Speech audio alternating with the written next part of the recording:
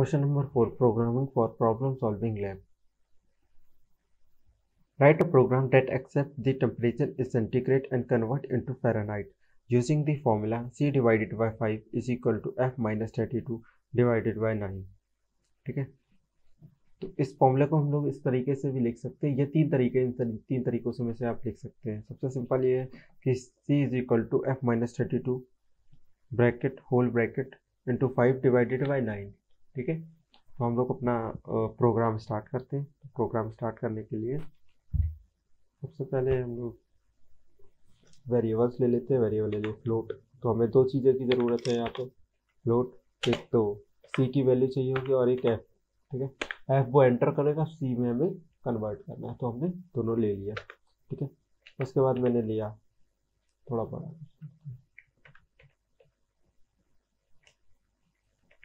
सी और एफ, और उसके बाद हाँ प्रिंट है। प्रिंट एफ में हम लोग एक स्ट्रिंग दे देते हैं कि enter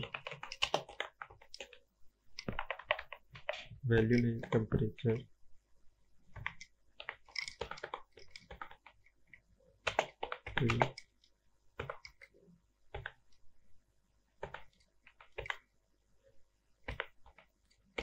Fahrenheit, enter temperature in Fahrenheit.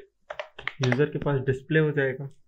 अब स्कैन ऐप से हम उससे वैल्यू इंटर करवा लेते हैं। स्कैन ऐप और फ्लोट में है तो परसेंटेज एफ कॉमा क्या लिखेंगे एफ। ठीक है, तो एफ हमने एंटर करा लिया। यूज़र है एफ एंटर कर देगा। एफ एंटर करने के बाद हम क्या करना है, अपना फॉर्मूला यूज़ करना है। फॉर्मूला क्या था, सी इक्वल्स टू एफ माइनस 32, ठीक है, इंटू 5 डिवाइडेड बाई 9। ठीक है, तो ये हमें फॉर्मूला अपना एंटर कर दिया। अब फॉर्मूला एंटर हो गया, मतलब यहाँ से मैंने सी में असाइनमेंट ऑपरेटर के थ्रू ये कन्वर्जन के बाद इसमें सी में वैल्यू स्टोर करा दी, असाइन करा दी असाइनमेंट ऑपरेटर से। ठीक है, अब हम लोग प्रिंट कर देते हैं आंसर अपना, प्रिंट है। ठीक है, यहाँ पे आ गया फ़ारेनहाइट टू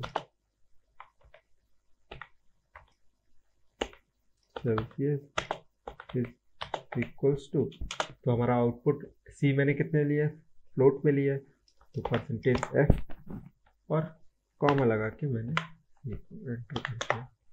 ठीक है, अब हम लोग आउटपुट स्क्रीन को होल्ड कराने के लिए गेट सी एच का यूज़ कर लेते हैं। गेट सी एच ले लिया, आउटपुट स्क्रीन को होल्ड करा लिया। तो चलिए प्रोग्राम को रन करते हैं। कंट्रोल सेव कर दिया मैंने, कंपाइल, प्रोग्राम को रन कराया। ठीक है, अब हम लोग एंटर करते हैं वैल्यू किसमें, फ़ारेनहाइट में, और ये सेल्सियस में कन्वर्ट हो गए।